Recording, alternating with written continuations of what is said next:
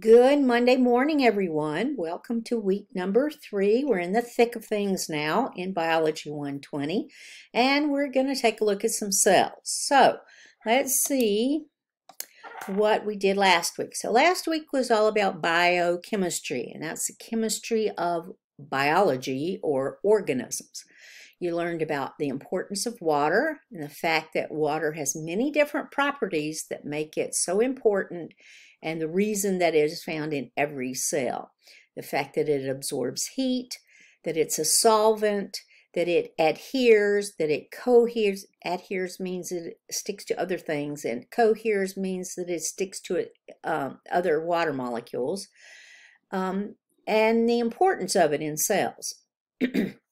We learned about carbon, an element, which is the backbone of all organic molecules. And the reason for this is because it forms very complex and large structures. Then we learned about the organic molecules, carbohydrates, lipids, proteins, and nucleic acids. We're going to need these terms from now on. So this is the reason that we're studying some chemistry at the beginning of this course, because we're going to talk about those nucleic acids again. We're going to talk about proteins again and carbohydrates and lipids as we go along. This week, you're going to learn about phospholipids, which make up cell membranes. You're going to learn about peptidoglycan. So peptides are small proteins. Glycan means sugar. This is an essential molecule in the cell walls of bacteria. So you're going to learn more about different types of molecules as we go along. So this week our topics are classification, types of organisms, and cell structure. So classification, what is that? That's putting things into groups that make sense. So like things we put together in different groups. We do this naturally as human beings. If you walk into a brand new room that you've never been in before and you see a chair, the first thing you do is not go over and gnaw on the leg of it because you think it might be food. Nope. You go and sit in it because you have seen chairs before. You know what chairs are for. You know the purpose of them. You know why we have them. You know how they behave, right? So this is a kind of silly example, but that's literally how our brains work. Oh, I see a chair. I know what chairs are for. So we do this in science too. We group organisms together. And that way we can predict their behavior. We know how they're going to work, how they're going to act, what types of things they're going to do. We start out with classification with the 3 domains. Domain Eukarya, which includes plants, animals, fungi, and protists. Well, that's most of the life forms on the planet right there. So all organisms in the domain Eukarya are called eukaryotes. We have complex cells. We have organelles like a nucleus. So an organelle is a little compartment in a cell. So we have nuclei, we have mitochondria, we have chloroplasts if we do photosynthesis, which human beings don't do, of course. Endoplasmic reticulum, we have Golgi apparatuses, etc., etc. We have different little compartments in our cells. And you contrast that with the 2 domains of bacteria, the domain Eubacteria and the domain Archaea. And these both contain bacteria, and they don't have those little organelles. Bacteria don't have nuclei. A nucleus is way bigger than a bacterial cell, so of course they can't have those. The domain Eubacteria contains all the true bacteria that we would normally come in contact with in our everyday lives. So bacteria that live in water, that live in the soil, that live in and on our bodies, that live in our food, those are eubacteria. And then the other bacteria in the domain Archaea are the archaebacteria, which live in very extreme environmental conditions, down in the depths of the ocean, in the most acidic bodies of water, in the saltiest bodies of water on Earth. Now, normally we don't come in contact with them, but those are the archaebacteria. Okay, and we're also going to learn about cell structures. I just explained that eukaryotes have lots of different compartments in cells. But bacteria have much simpler cells. They don't have little compartments in them. So even their DNA is just floating around in the cell. And the differences in the cell structures between bacteria and our cells makes it a bit easier to develop drugs to kill the bacteria that are infecting us and not kill us. We'll get to that in a minute. So the chapters for you to read this week are chapters 21, the first section, which is all about classification, and then chapter 4, which is all about different types of cells, including bacterial, also called prokaryotic cells, versus eukaryotic cells, and those cell structures. Don't forget to use your textbook. This is a handy resource. It is free. It is searchable. It is awesome. Go to your textbook as your main resource in this course. Okay, read the Module 3 overview, and there are several videos for you to watch, so do watch those.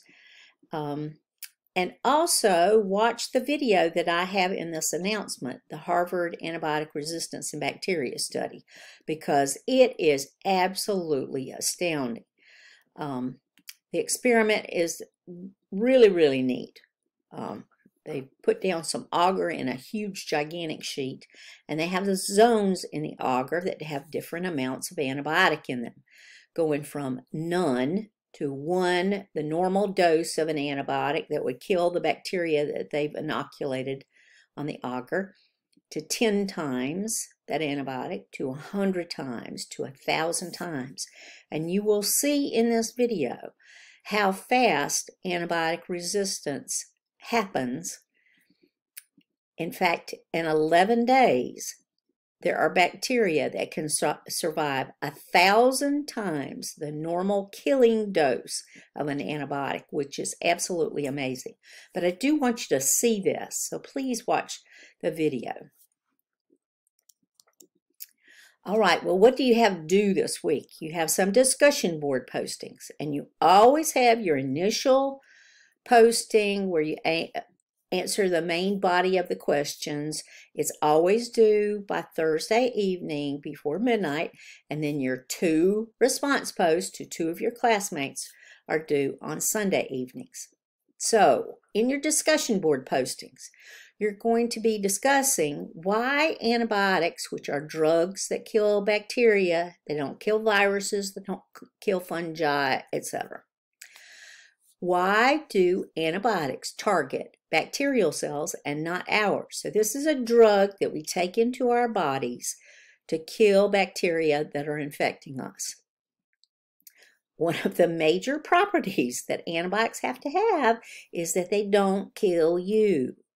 Because you can take, lots of different chemicals into your body and kill the bacteria, but the problem is the drug, the Clorox. Oh, I've heard so many crazy things over my lifetime.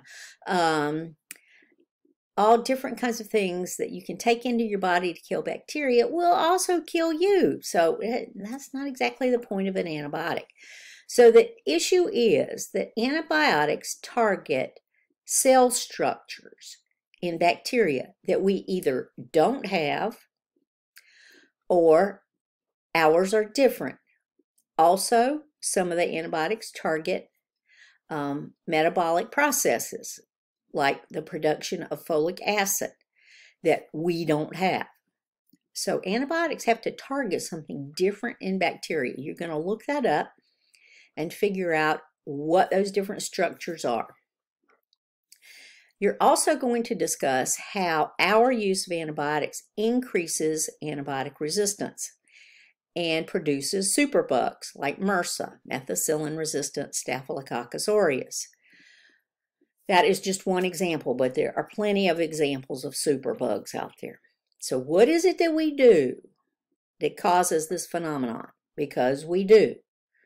We overuse antibiotics to start with. They should never be prescribed for a viral infection, for example. But a whole lot of people, when they go to the doctor, they don't want to hear that their sore throat is caused by a virus. I know one time I had horrible horrible sore throat, couldn't swallow, and I was teaching in a classroom. Went to the doctor and they said, you don't have strep throat. You have a viral infection. And I just went and sat and cried in my car because I couldn't take anything to make it better. I was just going to have to get well on my own. That's how it works. That's how it's supposed to work. In your response posts, you're going to talk about antibiotic use in livestock. So most of the antibiotics that are produced and used in this country are fed to our food animals, which is an amazing statistic. So why is that? Because it grows bigger cows, chickens lay bigger eggs. These animals don't get sick as often because they're housed so very closely together. There are all kinds of reasons that we use antibiotics in livestock and our farm animals and food animals. So what are the risks and what are the benefits to doing this? There's a big push, especially in the last few years, to stop doing this. And if you've been to the grocery store, you see this when you look at packages of meat. If you eat meat, you can buy a package of chicken that has never been exposed to antibiotics. It will say that on the label. Now, you're going to pay a hefty price for it. I know I about have heart failure when I go to buy a pack of chicken breasts, and it's over $11. It's makes you sort of choke, but this is responsible food animal production, because we don't want to use antibiotics any more than we have to. So you're going to be looking that up and discussing it in those response posts. Then you're also going to begin your final project this week. So number one, you have to choose a topic. I talked about this last week in my video. So if you did not see that, go back to the announcement last week, fast forward through it until I get to the topics, and take a look at that. So if you don't find a topic in the list that tickles your fancy, then email me with another idea for a project topic. And in last week's video, I gave you a few extras like microplastics, because that is such an important pollutant now and will be worse in the future. Light pollution, but there are so many. So what is a problem, an issue having to do with, in some way, with biology? That will be your final project. So first of all, you got to choose a topic, and then you have to start your project. So you're going to do some research. I encourage you to use the Shapiro Library because it is so easy to search resources and for information in the library. So I encourage you to do that instead of just doing a Google search. That drives me crazy. Don't just do a Google search. Find some relevant, effective sources that will help you with this information. Some good resources. That's why you looked at that in week 1. What are good resources? Instead of just doing a Google search and using the first couple that come up. I encourage you to take a look at Milestone 1 Guidelines and Rubric, because this will describe to you the format that you're going to use and what information you need to include. I cannot stress enough for you to use the correct format, because I'm looking at that and I'm grading that along with the information. So in this case, for Milestone 1, you have 3 milestones for your final, before you put together your final project. This is the first one. You're going to use the outline format, and the categories are given to you. Introduction, so that's a paragraph. The introduction, 1 dot, introduction. Okay, then you write a paragraph introducing this topic to your audience. And your audience, you could assume, of course, is me, because I'll be grading it, but also people that you would present this to. For example, your classmates, or some civic group, or, you know, who knows. You assume that they don't know too much biology, because you're going to, of course, include the biology for this project. So that's your sort of audience. All right, so it's an outline format. So you got introduction, and then under that you've got topic. And under the topic you have where does this occur, how does this occur, and who benefits from this. Okay, there's always someone, some being, some organisms that benefit from your topic. So if you're talking about eutrophication of a lake, which is where you have an algal bloom, something like that, because there are too many nutrients being dumped into it, obviously the algae are benefiting from all this nutrient overload, right? Also, people benefit because all they're doing is just letting everything run off into the lake. So who benefits? Which organisms benefit? All right. Label your sections. That is so important. This is not an essay. This is an outline. So the outline includes paragraphs under each section that's required to describe to me what is going on. Wait a minute. There you go. Sorry about that. So here's milestone 1 guidelines rubric. There's a list of topics. Went through that last week. Here's what I described to you, the introduction. Now look under introduction. You see how it says describe the topic you selected. This is not 3 or 4 words. A description is a paragraph or a couple of paragraphs describing light pollution. What is light pollution? Why is it important? Why should anybody be concerned about it, right? Topic, where? Describe the primary locational sources, which ecosystems are affected, biomes, the biosphere, just one particular location like Lake Erie, something like that. So you see how you're looking at those keywords, analyze the processes. So this is not just a couple of words. You're describing this, you're explaining this to me in paragraph form. But you also notice that you have these headings.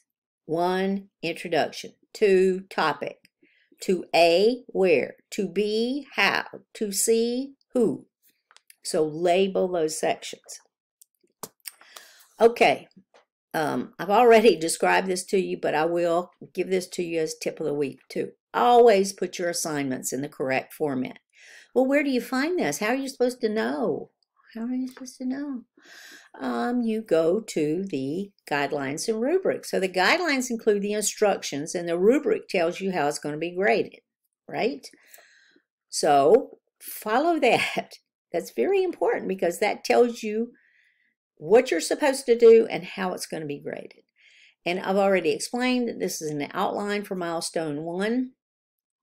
It should be a Word document or something similar. Doesn't have to be Word, but anyway, has to be a Word document or something similar. Please use double spacing because it makes it easier for me to read. Don't cram everything up, jammed up next to each other. Make it easy for me to read because I have to read 20 of these.